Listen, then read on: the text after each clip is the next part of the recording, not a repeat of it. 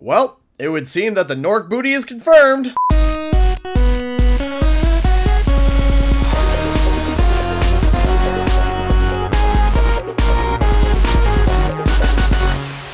What's up guys, Canadian Guy here, and I am back with a small crack of news that I was sent on Twitter. Special thanks to Cavs fan Andrew Terry for pointing this out. So, as we have known in recent gameplay previews, Spyro has been rated E10+, which means that the ESRB company have looked over the footage of the game already and have determined what the game's rating should be. On their website, they go into detail as to what can show up in the game and unintentionally confirm something that people have been worried about and have been talking about for a long time since they've seen the Reignited trilogy trailer. The mooning Gnorcs from Peacekeepers. Let's take a read. Rating summary.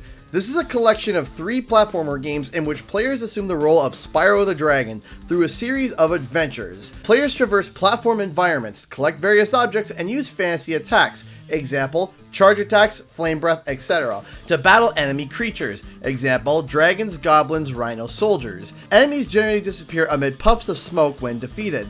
During some sequences, Spyro can take to the air and shoot down enemies in planes, resulting in large explosions. Some enemy soldiers comically taunt Spyro by exposing portions of their buttocks, i.e. mooning. So this means that something that people were worried about being taken away seems to still be in the game in full, beautiful HD glory. People were worried because of the censorship of the guns in Twilight Harbor that the Gnorc Booty would have been taken away. But rest easy, Spyro butt fans, you too will see Gnorc cheeks in full HD.